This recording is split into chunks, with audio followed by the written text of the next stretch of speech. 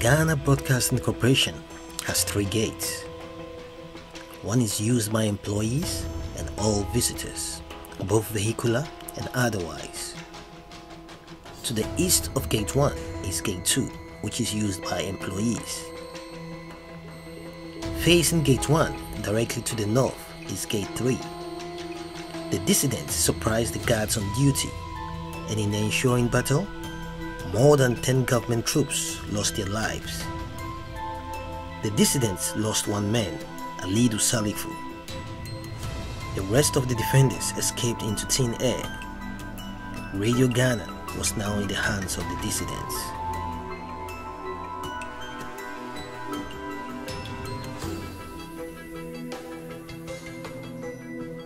But the coup failed due to the following factors.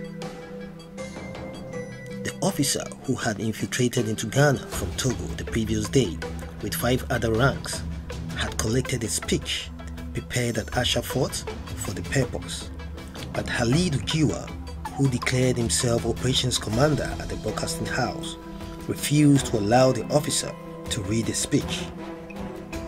Lieutenant Colonel Ekol Dennis, still in his sleeping cloth, did not know of the plan to break jail and take over.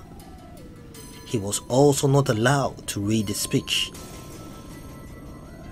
In fact, he told Giwa that in the face of overwhelming government forces that could be mustered against them, he should delay an announcement of a takeover for a short while so he could go to his unit, the field engineers, and commandeer more material and troops. He had been arrested on Friday the 17th of June 1983, and most of his troops did not even know that he was no more the acting commander. While on his way to his unit, Lieutenant Colonel Ekol Dennis heard the first announcement and thought they had lost the element of surprise by losing the advantage of keeping government forces guessing who the coup makers were and their possible strength. This is Carlos Halidu Giwa.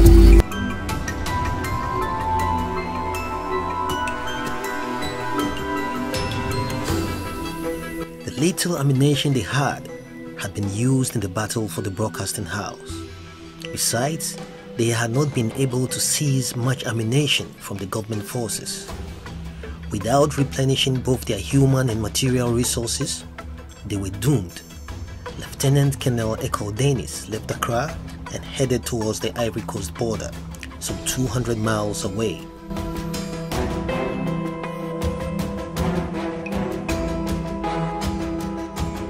On hearing the announcement of a takeover, officers of the Ghana Armed Forces refused to take instructions from Giwa, a lance corporal, and since under the circumstances they were the only people that could move troops, support could not be had. What Giwa should have done to save himself in the coup should have been to have chosen his own other rank commander, order them to take over from the incumbent officers, and then direct movement of troops and weapons to clinch victory. It was only when he had realized that support was not forthcoming because he had insulted the sensibilities of the officer corps that he told the nation, "We have fine officers like Lieutenant Colonel Ekol Dennis with us here. But the question is, if you had them, then why were they not addressing the nation instead of you, a lance corporal?" By 11:30 a.m., they decided on a tactical withdrawal and return when they had had no reinforcement. After about an hour, Captain Kwashiga and a few soldiers jumped over the common wall of the Ghana Film Corporation and entered the broadcasting house. By then, the dissidents had left the scene.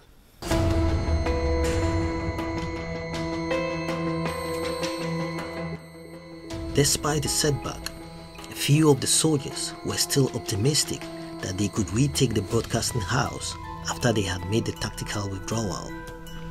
One such optimist was Tony Tekbo Heckley, one of the soldiers accused of murdering the 3 High Court judges and the retired army officer.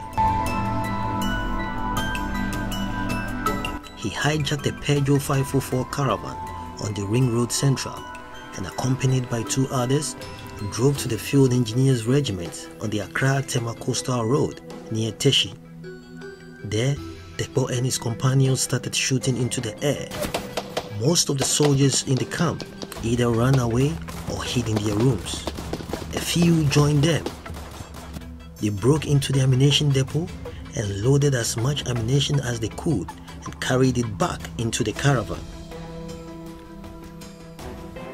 On the main road, Tekpo stopped another Peugeot caravan at gunpoint, threw the driver out and transferred some of the arms into it. Some of the new recruits also joined that vehicle. Their destination, the Insawan Median prison. From the field engineers, they drove to the Ghana Military Academy and Training School.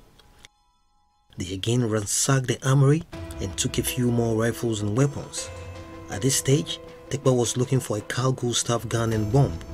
He had found the gun at the field engineers, but without the bomb, it was useless. But he all the same grabbed it and placed it in the getaway vehicle. It was at the military academy and training school that they heard that the broadcasting house had been retaken by government troops.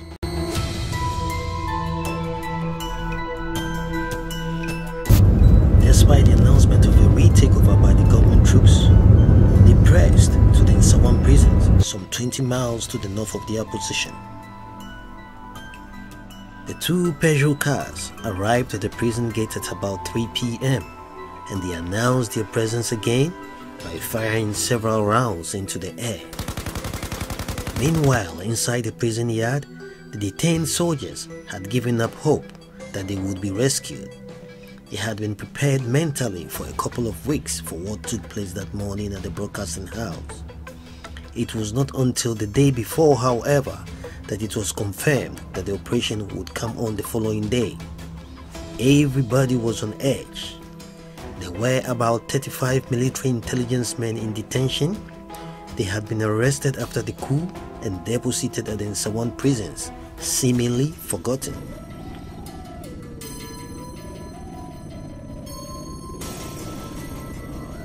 The unlucky ones had been killed, while a few had been severely beaten and then released after a few weeks in detention. In addition to these men, there were other soldiers who had been incarcerated for military-related offenses, among whom was awaiting trial as leader of the 4 soldiers who murdered the judges and the retired army officer. Before his arrest for the murder, Samuel Amedika, the Lance Corporal, was the head of security at Radio Ghana.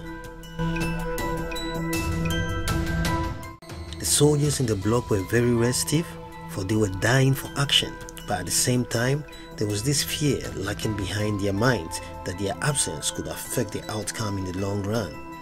Their disappointment could therefore only be imagined when at around 12:30 p.m. they heard on the prison radio that the coup had been foiled. Everybody became despondent and some of the soldiers even cried.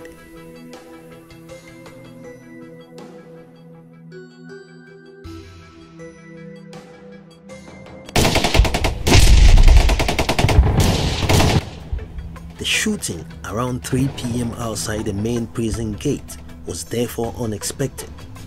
All the warders on guard duty outside the main gate vanished, while those on duty inside found places to hide.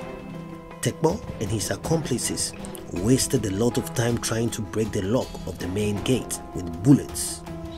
Almost half an hour was spent there before they broke in.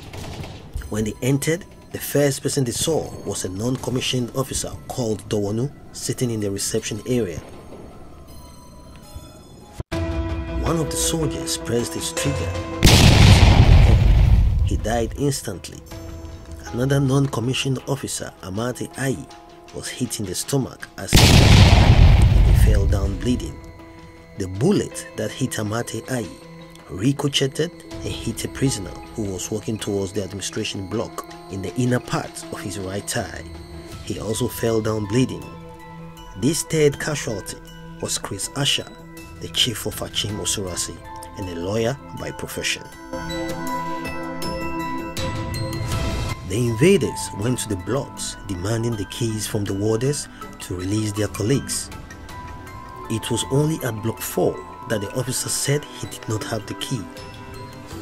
This was Corporal Amedeke's block, and he told Tekpo that the officer was lying. After arguing for some time about the key, Amedeke insisted that the key was in the officer's pocket and that if he would not give it to him, then Tekpo should shoot him. Immediately he heard he was to be shot, the officer, known in the prison as Corner, produced the key from his pocket and opened the gate to the block, allowing Amedeke and a few soldiers to release themselves. They went to the infirmary and released Jandu, another of the 4 soldiers accused of murdering the 3 High Court judges and the retired army officer. The soldiers then made a run for freedom. Outside, they were asked to pick up guns from a vehicle which they had also hijacked. The second death at the Nsawam prison occurred here. One of the soldiers took a cocked G3 and pressed the trigger. The gun went off, killing him on the spot. Another military intelligence man made a similar mistake, but he was lucky. He was hit in the arm and was admitted at the Nsawam hospital.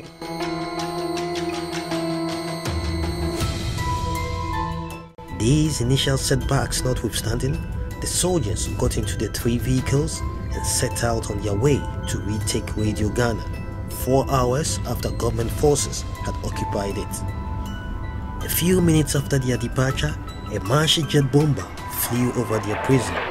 In the cockpit was squadron leader Kujoli Abebio, a close friend of Jerry Rawlings. The motley group of about 30 soldiers were very determined to retake the broadcasting house as they sped on the Nsawam road towards Accra. On their way towards the capital Accra, the convoy of escaped prisoners reached a police barrier some 10 miles outside Accra on June 19th. There, they were stopped, but before the police could check the vehicles, the invaders overpowered them, took all their arms, and continued their journey to Accra. That was the major mistake they made. The policemen had telecommunication equipment which the soldiers did not see. Immediately they left the barrier, the policemen telephoned the Armed Squadron Division of the Ghana Police Force based at the police depot about 4 miles away. 2 armored personnel carriers were alerted and dispatched to intercept the invaders. When the convoy reached Apenkwa, 5 miles from the central business district of Accra, they spotted the armored vehicles coming towards them. The convoy halted and Captain Owu, the most senior officer around, took charge. Armed with AK-47s and assaulted rifles, all odds were greatly against them. Directing his men, Captain Owu gave orders for them to take cover under the motorway extension bridge, which was under construction by then. He, Captain Owu, then stood on top of the bridge directing their fire. Immediately some of the soldiers spotted the approaching armored vehicles. They lost hope and fled into different directions. Only a handful of men were left to fight the armored vehicles. Around the same time, a jet bomber was heard humming in the distance. This imposed further fear into the soldiers, causing more of them to disappear into thin air. Those left included Captain Owu, ex-warrant officer Baba Abu, Corporal Samuel Amedeke, Tekpo, Jandu, Al-Hassan, and a few others. Against all odds, they stood their grounds. As Tekpo described the scene, I adjusted my AK-47 and timed the bomber. As it approached, I let out 2 quick volleys. The plane suddenly swerved and never returned again. The helicopter, also sent to the scene of the fight, was believed to have had its rotor blade hit because of its sudden change of tone. It also departed the battleground, never to return again. At this time, all the heat was coming from the armored vehicles. Protected by the thick concrete pillars of the extended motorway bridge, the soldiers held up for some time. Then, they put one of the armored vehicles out of action. It was at this point that Tekpo recalled that he grabbed the empty Carl Gustav gun from the back of the Peugeot car, walked into the open, and pretended he was taking aim. Immediately the driver of the armored car saw the cargo stuff gun, he reversed and sped away. The small force won the Battle of Apenkwa, but most of their men had disappeared from the scene. The mission to retake the broadcasting house had to be aborted as they did not have enough men to retake it. Most of those present at the time were not even aware of a rendezvous, for apart from Tony Tekpo, who was amongst the original group freed from the Ashford prison, most of the others were from the Insawan prison and did not know of the rendezvous in case things did not work out as planned. As a result, they decided to break up and go their separate ways. Captain Owu finally found his way into the Ivory Coast. Tekpo, America, Alhassan and Jandu drove to Sukura, a suburb of Accra.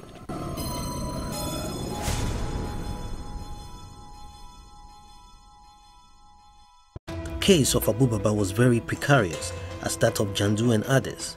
He had taken part in the 23rd November 1982 coup attempt.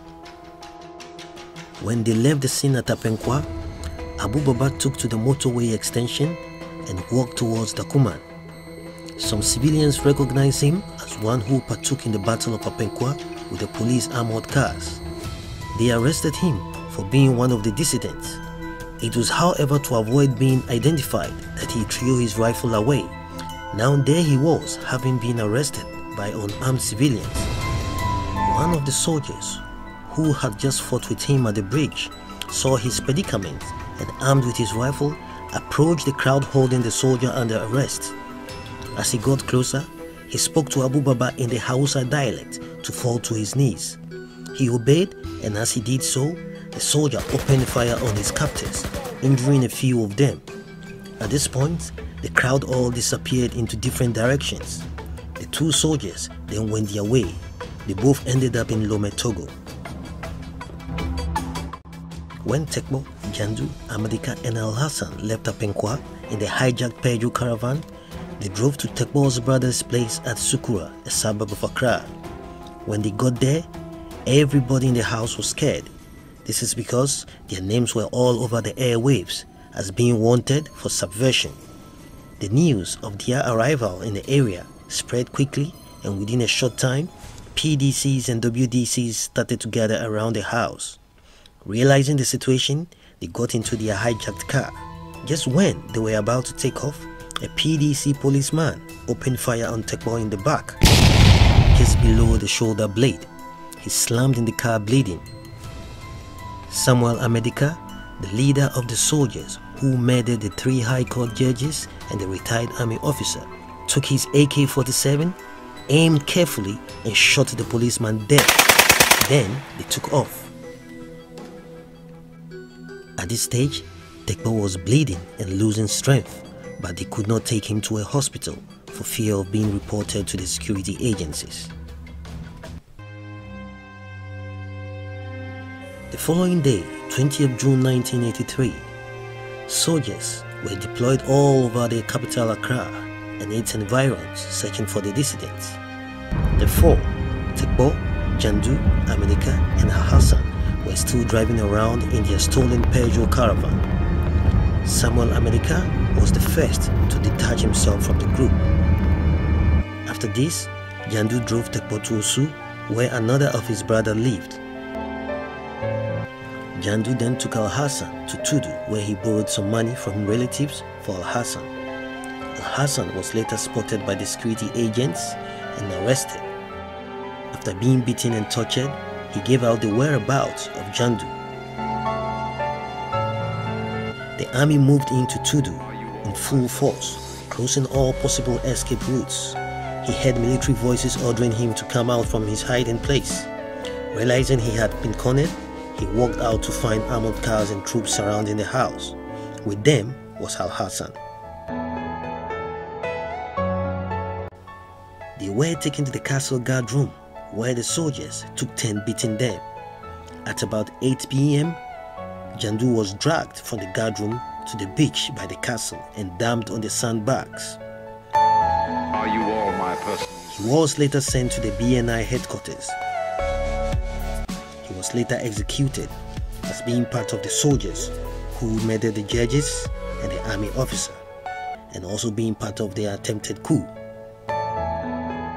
Nothing was heard of Al-Hassan again after this incident.